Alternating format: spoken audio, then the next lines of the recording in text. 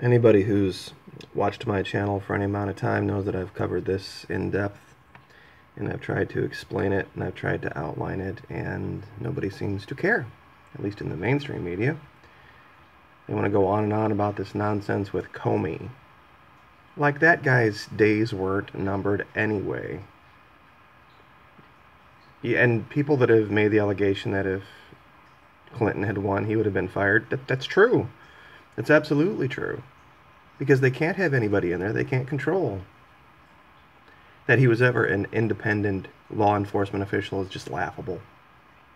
I'm surprised he lasted this long. I think it was just a matter of Trump having other priorities before he got around to firing the man.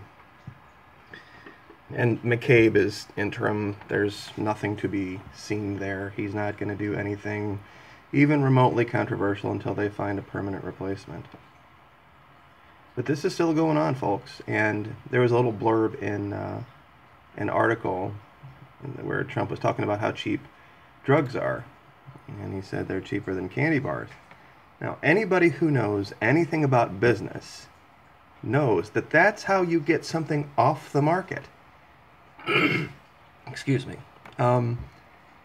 Seriously, that's how, when Prohibition happened, early part of last century, the price of alcohol skyrocketed. And what happened?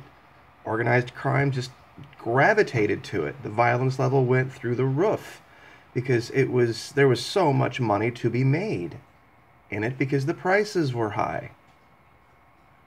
You drive down the price of something and nobody can make money selling it. Nobody bothers to. Why would you pay armed guards? Why would you have submarines and planes and large infrastructure organizations in the U.S. to distribute the stuff? You can't make any money. He's talking about $1 a pill. This is how you get rid of the problem. You see, if he was really worried about the demand for the drug, you see, the supply side attack on this is just wrong-headed thinking. And if this man is any kind of a businessman like he purports to be, he would know this. Because when there's a flat demand for something, when the supply of it goes down, the price of it goes up. When the supply of it goes up, the price of it goes down. That's business 101. And that's, to deal with the demand side of it, you would need, to be a large-scale effort by the federal government, state governments, local governments, to deal with the treatment aspect of it. And you still have to have people who want to be treated. I mean, why do you think that the Mexicans aren't bringing marijuana over here anymore? Because it's pretty much legal on the entire West Coast. It's pretty much legal. Nobody's going to bother investing in it. And because it's illegal, nobody's trying to hide it. And everybody's growing it. And the supply is massive. And the price of it has just gone through the floor. That's why they've had to turn to things like heroin and prescription painkillers. And now the price of that has gone through the floor. And it's actually going to, if left be alone, they're talking about the opioid epidemic and all the people dying from opioid overdoses. That's initially going to be an issue. But once the supply side runs out, when people stop selling their prescriptions because they can pay their rent with it, it's going to go away. But he can't have that. See, he just wants to change where the money is going and the price of it. And I made this allegation a long time ago. And I even took the time to make a map of, up here, this is his home base up here in Manhattan. This is Mar-a-Lago down here.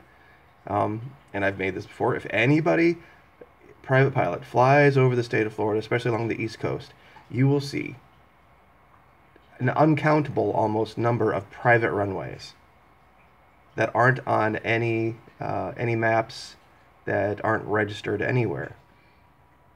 And it's because of this corridor right here where drugs come in, and they come through Florida.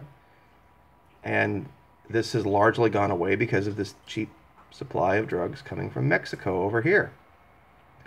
Well, Trump's talked about putting up the wall, and he's always talked about the drug problem with Mexico and the drug problem because it's cheap. Because it's taken his buddies down in the Medellin cartel and almost put him out of business. And I know there's folks out there watching right now. What do you mean his buddies in the Medellin cartel? What do you mean? He bought a $90 million hotel in downtown Medellin, Colombia, right as he began his run in the primaries in 2015. Now, with somebody who's supposedly so anti-drug and so anti, illegal, illicit narcotic trade, why would he invest so much money in a country that is the king of it down there? I'll tell you why. Because they got rid of the FARC. They got rid of the FARC, stands for Fuerzas Armadas Revolucionarias de Colombia, FARC. And what they did is they were a paramilitary group that pretty much kept the druggies, the big cartels, in check. They were a civilian group, and they were heavily armed and very powerful and very influential. And the government didn't like it because they couldn't control them. Well, they negotiated with the FARC and got them to disarm, and now the cartel is free to operate as it used to. And with this man, Alexander Acosta, Trump's Secretary of Labor, think about that. He was the district attorney for the southern region of Florida, federal attorney, and he's the Secretary of Labor? It doesn't make any sense, but it makes sense when you realize that he put the Cali cartel leaders in prison, which were the direct rivals in Colombia to the Medellin cartel.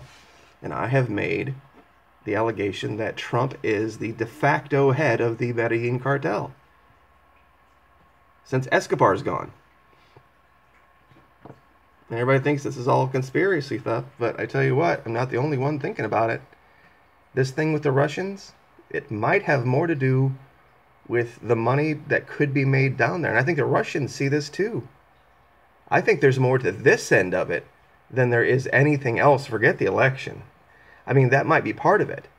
But I think they realize, if they know what Trump's been up to back since the 80s and his connections down there in South Central America, and they knew that if this guy got in power, that it would be the resurgence of the Colombian drug trade.